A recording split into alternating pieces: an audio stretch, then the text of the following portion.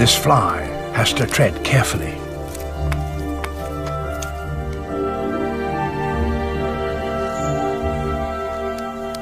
If it strikes one hair, it can carry on feeding, but a timer has been set.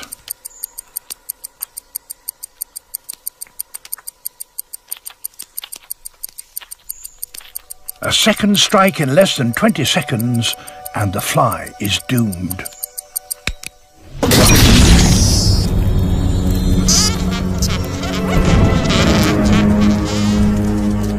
An electrical impulse is triggered and the leaf snaps shut in just a fraction of a second.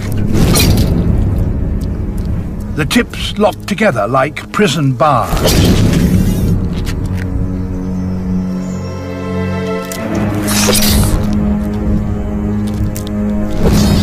If the fly is very big or very small, it may just manage to escape. But most are trapped and die.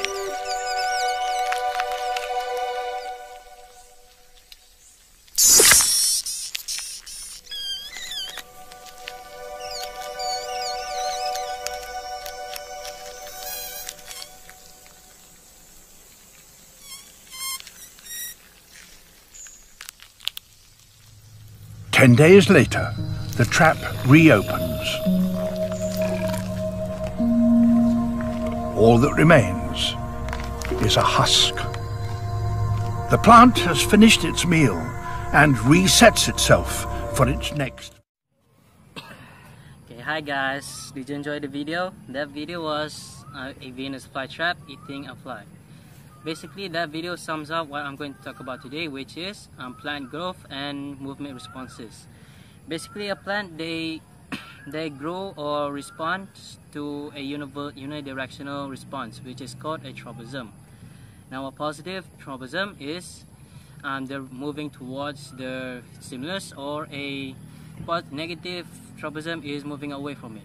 Basically, there are three tropism that we will be talking today, which is phototropism, gravitropism, and thigmotropism.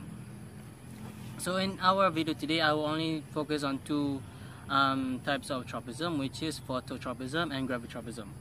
Okay, let's start. The first tropism we'll be studying is phototropism. Phototropism is the movement of plants against or with light stimulus. Shoots display positive phototropism, while roots display negative phototropism. Plant scientists have discovered that plants have membrane receptors to respond to wavelengths of light called photoreceptors. They respond to blue wavelengths of light, which initiates the signal induction pathway, which leads to the elongation and bending of cells. As displayed in page 486 of your meta textbook, blue light wavelengths are absorbed by the pigment portion of the photoreceptor called PHOT.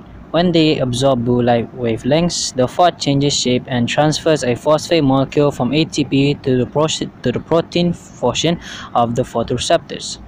The phosphorylated photoreceptor then triggers an induction pathway leading to the entry of oxygen, which eventually leads to the bending of cell. Beautiful, isn't it?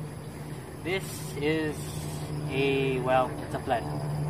Basically, in my next chapter, I will be talking about gravitropism, which is how the plants can defy gravity and how they can move with gravity. Basically, as you see here, this is the stem.